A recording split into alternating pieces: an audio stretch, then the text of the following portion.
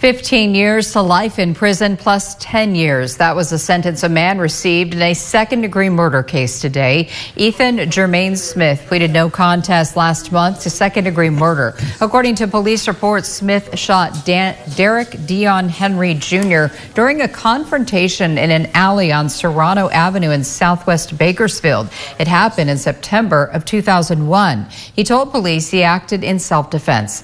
Smith's girlfriend, however, told investigators he didn't like her hanging out with Henry. She said he had threatened to assault him, according to the reports.